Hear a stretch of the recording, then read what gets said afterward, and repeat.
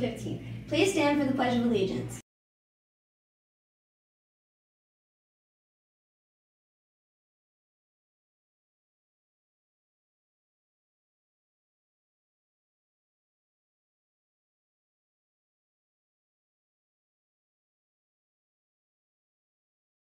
Your lunch options today are chicken nuggets, WG crackers, steamed carrots, and mandarin oranges, or one of the ultimates, pizza, cheeseburger, and a PB&J Uncrustable. We'd like to wish a happy birthday to Morgan Trimmer, Mason Volker, Sabrina Multibid, and Zachariah Multibid. Now for today's announcements. Welcome to the weather forecast of your morning announcements. Today it is sunny with a high of 47 degrees and a low of 31 degrees. Sunrise was at 6:53 a.m. and sunset will be at 4:52 p.m.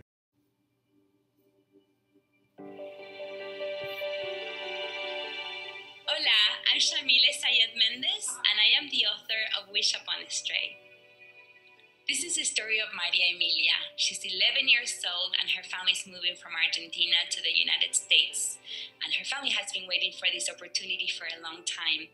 But Maria Emilia was not very excited when she first gets the news because she has a life set up in Argentina. She has to leave her friends behind and a part of her family. She's very sad that a big part of her heart is staying behind. And when she arrives in the United States, things are not as she had envisioned.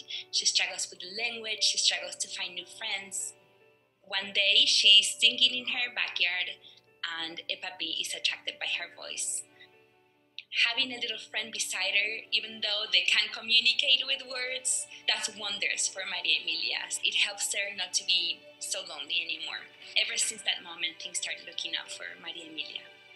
Sometimes we make wishes and we want things to happen to our family and in our life, and we never know the timing, and sometimes the timing is not perfect.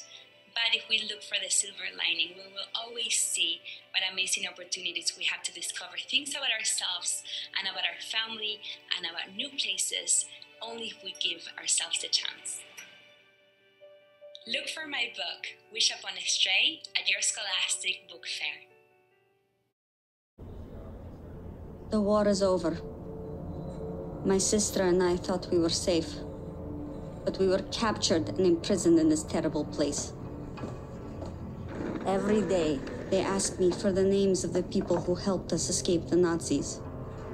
If I tell them, I'll be a traitor. They'll find my friends. But if I don't, they'll hurt my sister.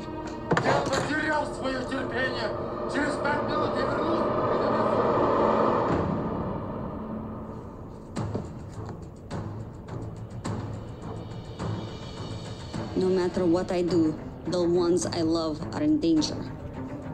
There's only one hope: escape. Find Traitors Among Us at your Scholastic Book Fair.